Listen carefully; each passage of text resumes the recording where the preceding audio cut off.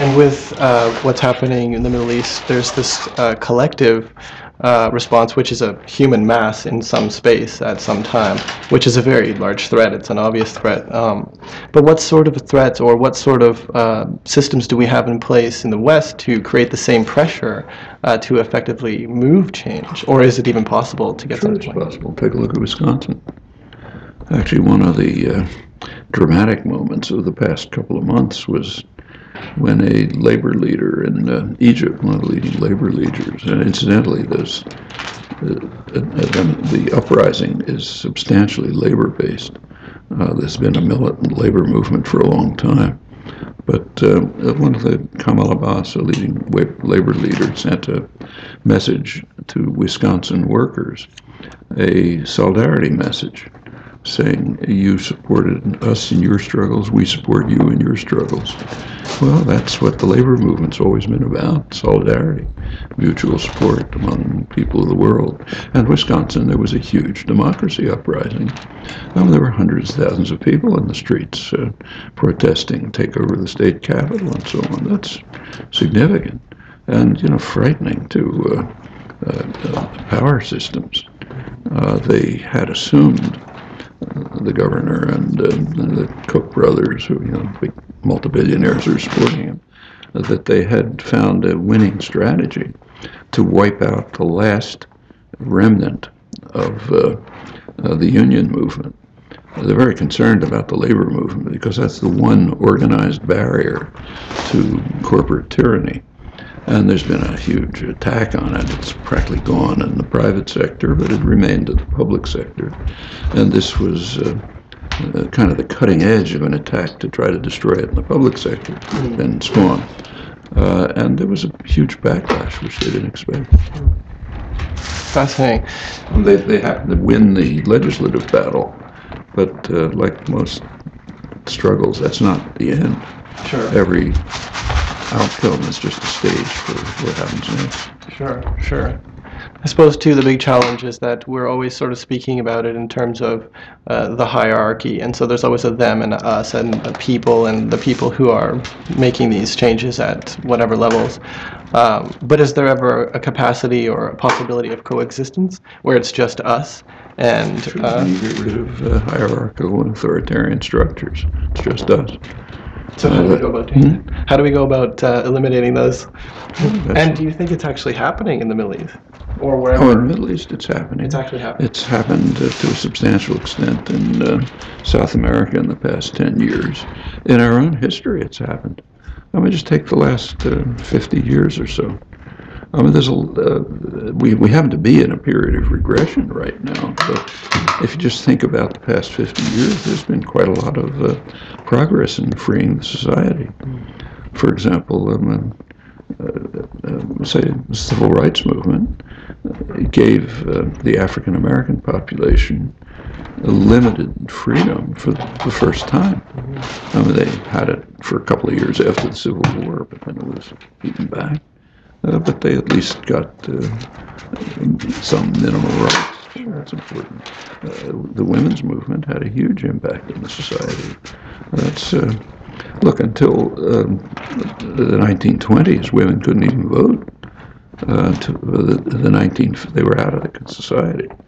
In the 1960s, mainly the 70s and on, there's been a substantial change.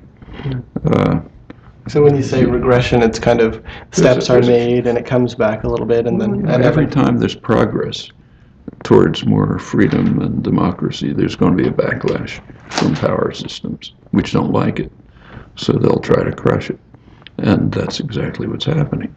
But it's the backlash may succeed to an extent, but many of the victories are sustained. A lot of what's been achieved is going to stay. The same in Egypt. In Egypt, the regime is still in place. The names have changed. The military is still in charge. They're trying to control what's happening. The U.S. is helping them. And it's a moment of kind of a stalemate. But whatever happens, there will be some victories that will remain, like the press is pretty free. Labor can organize. There was just a couple of days ago a major strike action, one of the big mills, which had been tried before and been crushed by the dictatorship, but this time it succeeded. Actually, if you take a look at Egypt, there's a lot there that isn't quite understood. This tech-savvy group of young people with their, Facebook and so on, who sort of sparked the uprising. They're called the April 6th movement. Why April 6th? Well, because on April 6th, 2008, there was a major strike action called at the biggest textile installation in Egypt, along with solidarity actions and so on, and it was crushed by the dictatorship. Well, that's April 6th. That's why they call themselves the April 6th movement. And in fact, when the labor movement, the organized labor movement, began to join the current uprising, it really got a lot more substance. And it's going on with the further labor organizing. Well, those are real victories. That couldn't happen under the dictatorship. No, definitely. So what are your predictions for where it's all going, overseas, and maybe if it affects it here, or what do you see for the future? You know quite a lot about what's happened. Well, prediction is, nobody predicted it was going to take off. But the prediction in human affairs is a pretty low probability affair. Too much depends on choice, will and choice. But right now it looks as though, in the countries that the West really cares about, the oil-rich countries with loyal dictators, they seem to have the situation under control. So in Saudi Arabia, which is the most important and the most repressive, there was an attempt to have a demonstration, but the security presence was so overwhelming and intimidating that people didn't even show up in the streets. So that's, for the moment, under control. Same in Kuwait. Bahrain, which is an interesting case, there was a Saudi-led invasion to try to bolster the Sunni dictatorship, and they've been pretty vicious and violent. A lot of torture, imprisonment, invaded the hospital, threw out all the patients and doctors, and it's all going on with a kind of a tap on the wrist now and then. They're working for us, so they're okay. Egypt and Tunisia, Egypt most important, there's a kind of a stalemate at the moment. The protesters want more. The past regime is digging its heels in. The security forces are still there, different name. The military's still in charge, as they have been for half a century, and they're deeply embedded in the economy and the whole ruling system, and it's a kind of a standoff at the moment. So hard to say. We don't know how it'll go. It depends.